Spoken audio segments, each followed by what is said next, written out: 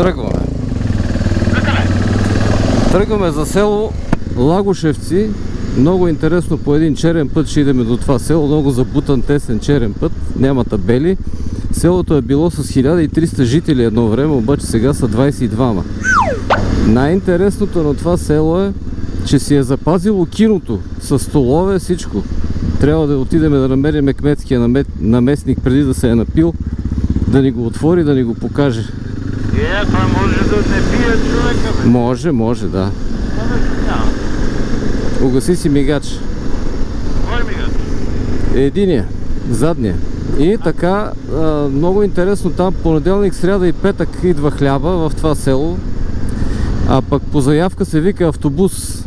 Ако иска някой да пътува някъде, се обаждат и идва автобус. Иначе няма разписание. Ама автобус специално за него? Специално за това село. И тия са много поглезени. Ма знаеш, че са останали само възрастни хора и ако имат нужда от аптека, има подвижна аптека, идва един път в седмицата. И там е много тествено, да не кажа какви тестеници има.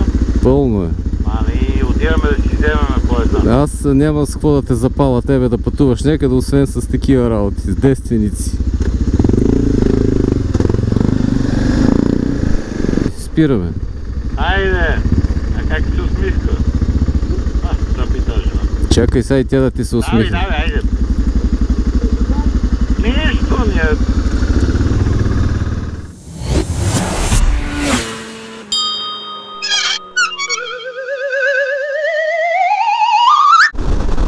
Тук някъде сега, след мантинелата ли е? Преди мантинелата да не е, виж, гледай. Да не е това, бе. Това не е това, дава го по-натам. Още трябва. Гледай некъде там, къде си ти трябва да е. Ай. Нема табели тук. За къде са? Гората. Бе, тук съм минал за окупите толкова типа. И аз. Гаси пътя. И тук е било някакво цяло. Не бе, има си го селото, бе. А тук кой си избереш? Това е имало асфалт едно време тук, май.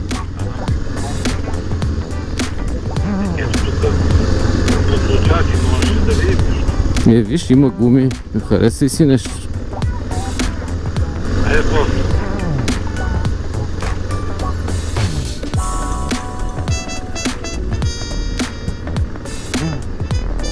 Отбивай некъде. Аз там при тебе мога ли да отбия?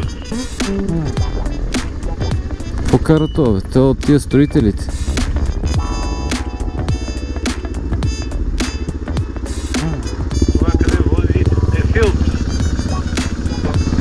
От река Арчар сигурно копаят някъде отдолу.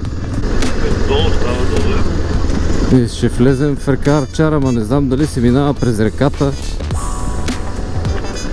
Не можеш, това и мало път би трябвало да има и мостче.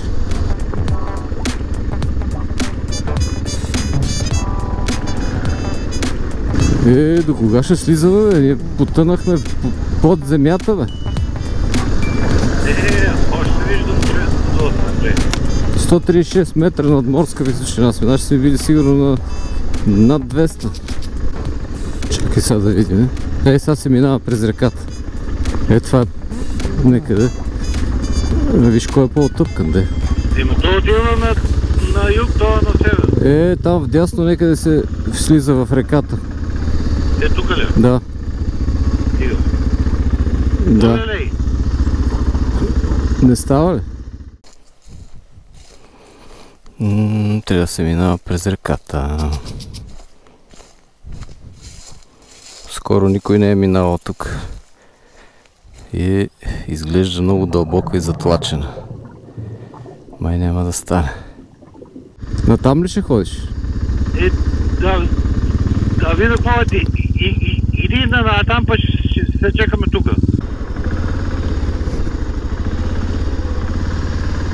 Решихме да се разделим, за да потърсим мост. Аз поех нагоре по течението, а Краси надолу. Моя път изглежда е глух, едва ли има мост. Другият е работещ, по-вероятно е там да има мост или отъпкан плитък брод през реката. А Краси вече ми беше погодил едно от неговите номерца. Уговорил един багерист да се престори на кметския наместник и аз наивно се вързах. Ето наместника, къде ще ни пусне в киното. Верно ли? Здрасти, ще ни пуснеш ли в киното? Пускаме, Пича, не го знам откъде, аз си приказвам него, ама те излагам. Поразприказвахме се и човекът ни обясни, че това е единственият брод за селото. Да си призная, не се зарадвах много, а назад не ми се връщаше. Ще минаваме ли? Ще минаваме, да. А краката нагоре ли ще дигаме? Земли го нагоре, надоле. Знали ми израцето. И ако падаш, стъпваш на краката. Да. Айде, пускай да спиш, се пада сега.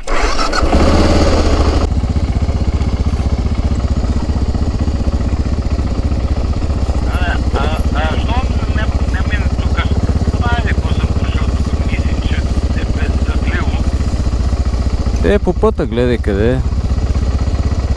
Не виждам камъни и така че... И аз.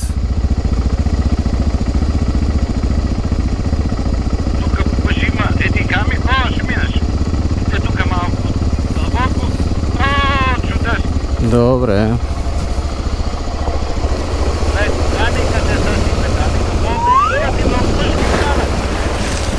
Минахме си, бе. Ама целите ти мокри. Тия са специални. Ай, и моите, те даже ги слушат. 2 километра. До центъра на селото. Кой е път? Ето къде е пътя, защото там нагоре? Да, нагоре. Ние може и през Дунава да минем с тия мотори, бе. Да. Особено когато пресъхне напълно. Представи си в какво диво село ще идем. Ама дива си отиват диво село, тук някой качва. Чрез слънцето ми пече. Опа, коня си О, какви завои има там, ако знаеш след малко. Седих тия гонки, като се биха тук. Да. Пали тук за малко да падне. Ето първата къща с киното. Ето тук една къща. И аз селото, бе. Какво куче ще ни посреща? Не е само едно. Това са вълкодави. Яле някакви ситни. Това са...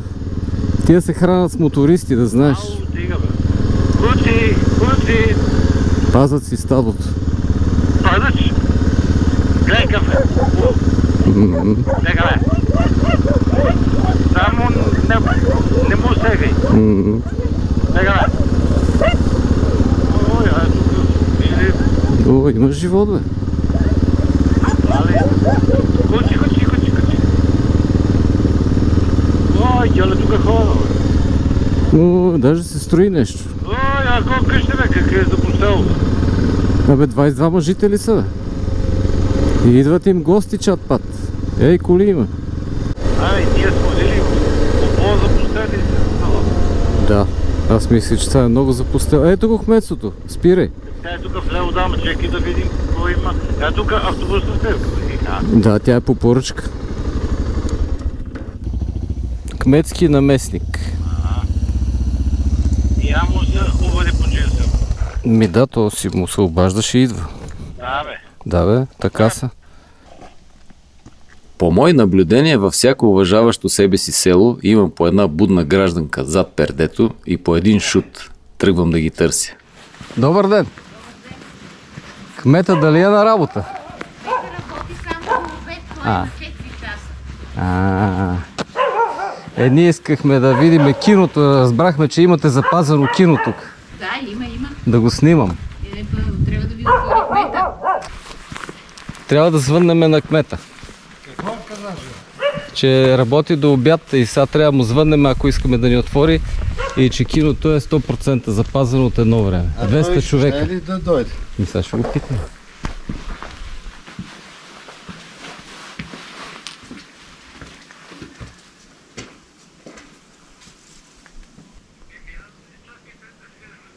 Добре, ще ви изчакам. Ние сме били път от Монтана, ще чакаме и час, ако трябва. Час е много. Половин час. Добре, ай. Що са ни сухи обувки, те минах на през реката, бе? Защото пак да направим реклама Ще правя на чужди фирми. на обувките и са много удобни. Ако ви изпаднат някъде си купете. Ние знаем къде ги има. И кой чакаме сега? Кметския наместник. Той беше много уважителен човек, ще стане от обед, да дойде да ни покаже киното. Представяш се. Пич! Здрасти. Добър ден! Хай! Ти ли си кметския наместник? Не, А кой си ти? това е Тинчо. Така, имаш визията като за кметския наместник. Я се закопчай тук, че това ще ти се покаже пак. Мани го. Загубиш ти за палка, нямам какво. Не, ето ти за палка. Манки нямаш ти, май. Аз няма да ти я давам, а само ще ти дадем да запалиш. Искаш ли? Айде, я. Вито го димо ти взем. Ама ме е смъртен скоро. Що през реката е го Тя къде? тук е без базата. Костически път, не знам, път е луфле. Кой е този път? Костически за димо. Идеален е. Идеален е. Вито, че минем по него. Така. От къде си ти? От тук си от Лагошевци. На колко години си?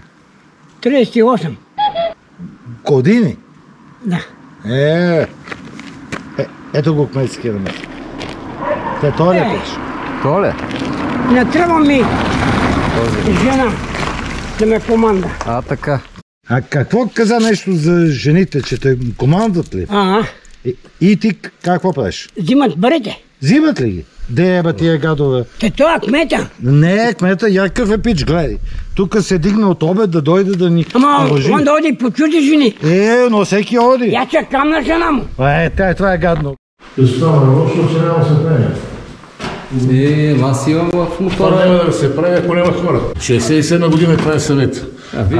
Ако не е малко хора, сцена има. Ако не е малко хора, никой не ти прави. Те са 11 в ред, 18 реда. И гледай старите столове. Да, ти я помниш и клоп. Аз съм Ти на фията не знам колко пъти в седмицата, само гледаме да правиш билета. И тук викаш така и малко по-налево. Да, то вижте. Помните ли, господин 420 Рачка Пурвинето, тия филми, гледали ли сте ги тук? Слона, моя приятел. Слона, моя приятел, за да съм го гледал, ама за другите Господин 420. Един бродяга ходеше с такова индийски филм. Ти помниш ли го? Помням, но не съм ги ходил много от индийски. И е правилно 67. Вървах се в детството. Ако не е малко хора, никой не ти прави това съвет. Да. Погледни другите села да видиш какви такива малки кметства имат. Верно. А тук какъв е бил поминъка на селото? Кой? Когато е имало много хора, какъв е бил поминъка на селото? Имаше си ТКС, тук имаше по мои спомени 4-5 стада овци по 200 в стадо. А тук в нашото кино в Монтана до тук беха по 20 стотинки, по 25. Това не си го спомням, аз съм бил... 30. Нямате кафе да те черпиме по нещо? Не, си аз кафе не пия. Тия цигари ме морят, пинато също съм приключил. Нямате ли поне кафе машина в селото, някой да се е сетил? Няма кой бе човек. Ела седни да се сетиш. 80 години ти помниш.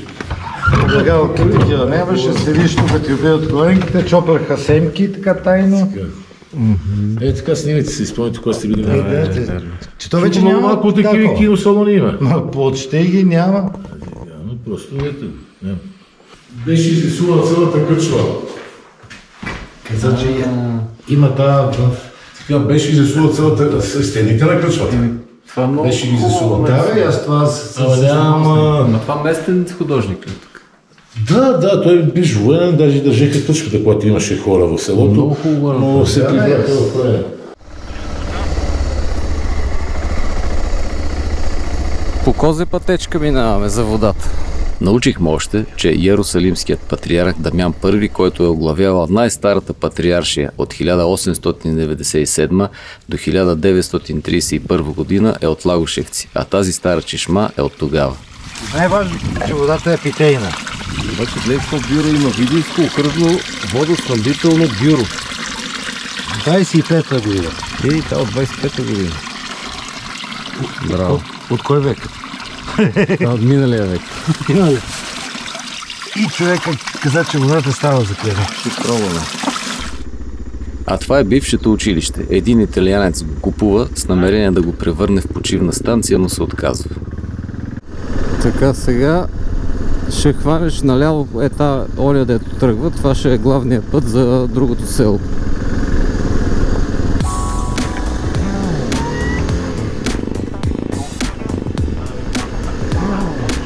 Дава ни път. Да.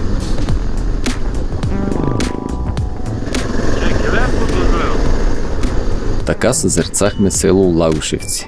Загиващо, но силно бранещо спомена за културното си минало.